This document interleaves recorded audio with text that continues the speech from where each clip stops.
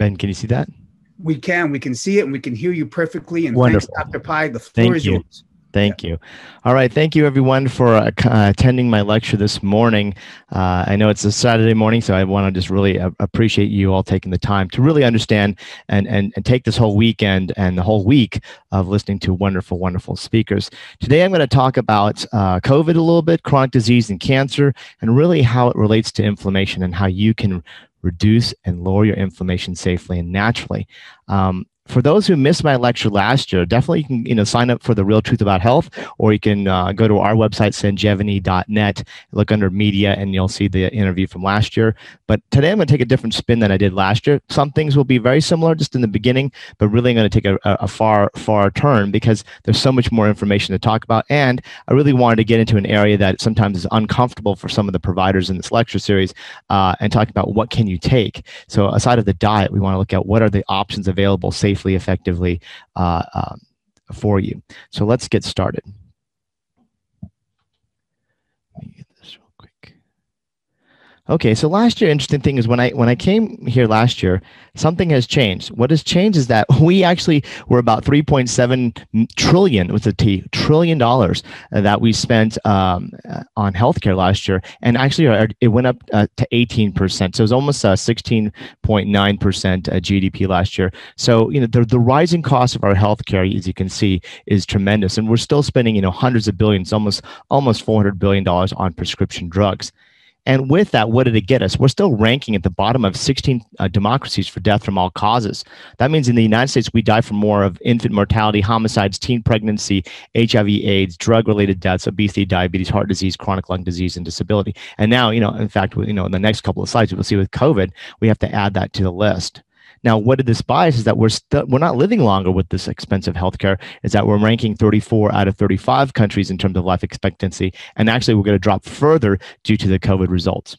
And now we're ranking 46 out of 48 industrial nations in terms of outcomes of all chronic disease. So what does this mean? That means of all chronic diseases in all the other 48 industrial nations, we are 46. So, when I talk to politicians, or if you go to your senator or congressman or governor in your state, I think that the false understanding or belief system that we may all have is that, as Americans, we think, and we used to be, believe it or not, in the top 3 of something of everything in every category. But that is not true with health. We're 46. So we have to say, what is this buying us, and how do we change this projection of, spending more and actually getting less? And a lot of people ask me, who's the 43, 44, 45th country that's ahead of us, and it's Dominican Republic, Turkey, and Iran. So we have to understand, we're definitely in a wrong place right now in terms of where we're going with healthcare. And when I showed this slide last year, it was under the pretense of having medicine kind of being controlled by insurance companies, drug company lobby groups. In fact, with the drug company lobbies, there's about 1,500 lobbyists in Washington right now that are. Right now, you have a kitchen fire, or your living room's on fire, your bed's on fire, then there's a problem, right? So we need to have some, but we don't want to have too much. It's a balancing act.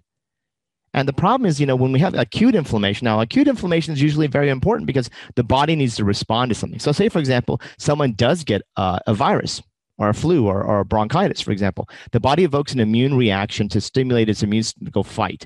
We evoke a fever. Fever is a good thing, actually. We don't want to suppress fever. We want, if someone has a 99, 100, 101, 102, totally fine. We want the body to help upregulate. We don't want to downregulate or actually suppress fever. Actually, they will extend the rate or the risk of the infection. However, if it's over 104, obviously, then it can be very dangerous. Then we have to look at lowering it. But for most people that have a common cold or flu, we don't want to suppress that acute inflammatory response. Same thing when we, for example, when we sprain an ankle. When you sprain an ankle, that acute inflammation around your ankle that is swollen, the body's saying, hey, I'm damaged. I'm going to put like a temporary biological cast to prevent you from moving it so we can repair and rejuvenate and restore that function.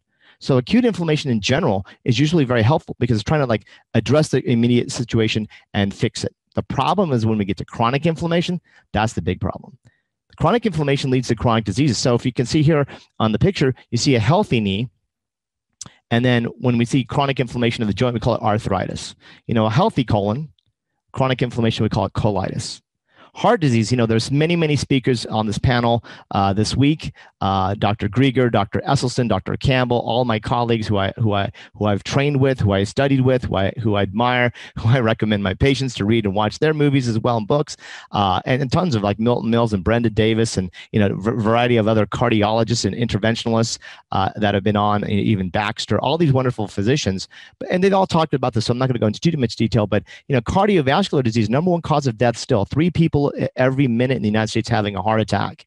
3 people every minute having a heart attack. Let me say it again. 3 people every minute in America having a heart attack, which is unbelievable, right? But this is due to chronic inflammation, and that inflammation, eating animal protein containing cholesterol and having a pro-inflammatory diet, which is predominantly from animal proteins and also refined and fried foods, as well as stress and a lot of other variety of factors, causes these vessels to end up having more arterial sclerotic plaque and leading to heart attacks and strokes. And what we're seeing now more and more in the population, which is going to be projecting to bankrupt the country, is the chronic onset now in the adult population, in the aging population, of cognitive disorders such as Alzheimer's and dementias and Parkinson's disease. This is just chronic inflammation in the brain over decades.